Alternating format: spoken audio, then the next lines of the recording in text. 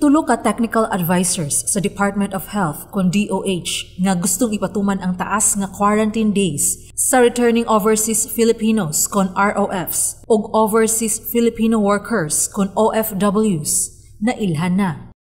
Gibutyag nila ni Gobernador Gwen Garcia ug DOH 7 spokesperson Dr. Mary Jean Loreche ang tulo ka mga doktor nga sila si Dr. Cynthia Palmes Saloma, Executive Director sa Philippine Genome Center, Dr. Aletea de Guzman sa DOH Epidemiology Bureau ug Dr. John Wong, Presidente ug Founder sa Epimetrics.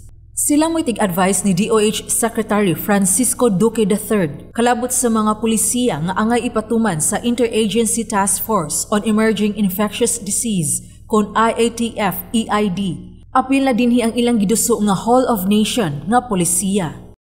Ubos sa maong pulisiya, gusto nila nga mubalik sa 7 hangtod sa 10 ka adlaw ang pag-quarantine sa OFWs ug ROFs sulod sa hotel kay ana pa sila iswab og RT-PCR sa ika-6 ka adlaw sukad sa pag-abot. Apan dili mosugot niini si Gobernador Garcia. Nagmalig-on ang gobernador sa nauna niyang gilotan nga Executive Order No. 17 Series of 2021 nga iyang gipirmahan niadtong Marso 30. Sa maong EO, gimando ni Garcia nga iswab dayon ang OFWs o ROFs pag-abot nila sa airport ug mag-star lang sila sa hotel samtang naghuwat sa resulta niini sulod sa 2 ka adlaw. Sa higayon nga negatibo ang resulta sa swab test, mamahimo na silang muuli sa probinsya. I believe the public should know.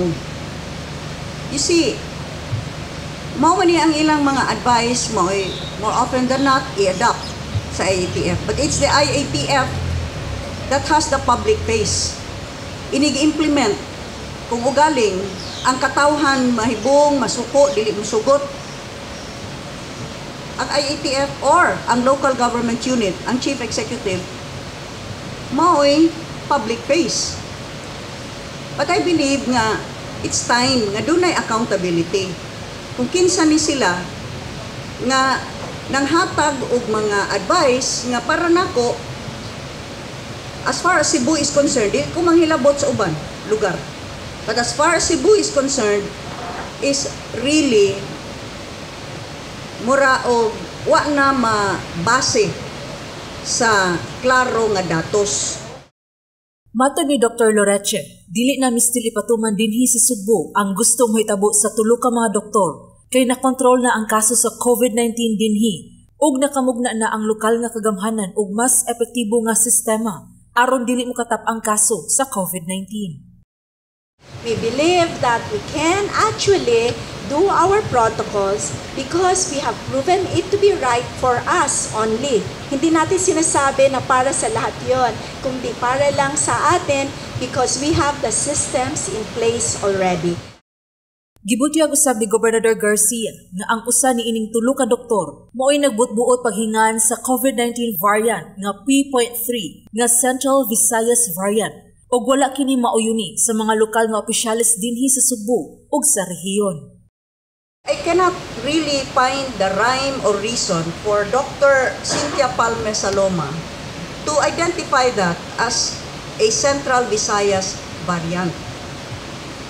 Given what I presume, what people in your profession would know on the movement of people, on how mutations travel from one end to another, I think that is something that you are experts at. So please, I hope that this isn't some kind of bias against Central Visayas people, because we really take exception to that, and I must say that in the strongest possible terms. We did send a letter of protest or complaint about that. So these were sent both to the office of the President in Malacanang and of course in the Department of Health Central Office. And so maybe we haven't really received any response to that, but maybe because they changed it from Central Visayas variant to a P.3 variant, that could have been their way of rectifying that error that was already, circulating in media even before we knew about it. Wala makauyon si Garcia sa mga pulisiya sa maong advisors kay samara nga nagtag-antagan sila. Because, our decisions should be based on validated data, not just on certain numbers that pop up on the screen without really confirming whether or not these numbers represent the truth. Sheila Gravinez, Balita sa Sugbo.